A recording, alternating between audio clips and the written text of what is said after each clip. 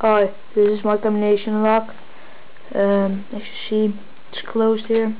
If you open this door, I didn't build a safe because it's just a mechanism, but to open it you have to get this bar up by spinning this, but it's closed now.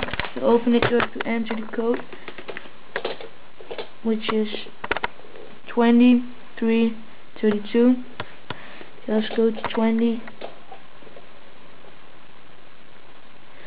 and then pick the second one, go to 3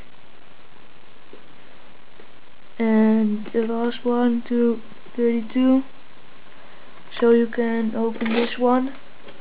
This bar goes up, the door is released, you can open it and you can just close it, spin this around, and I'll just show how it works. You have these 3 rotors with these pins there, so if you spin this they all catch, and then if you go to 20, you see this hole there, it's underneath this bar, so it can goes in and then spin back, so only the first 2 spin. And if you go to 3,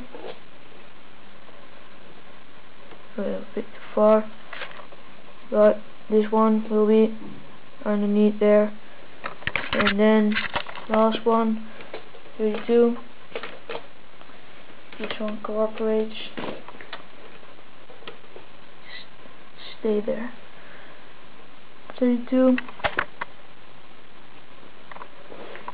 and you could open this one, so the door's open.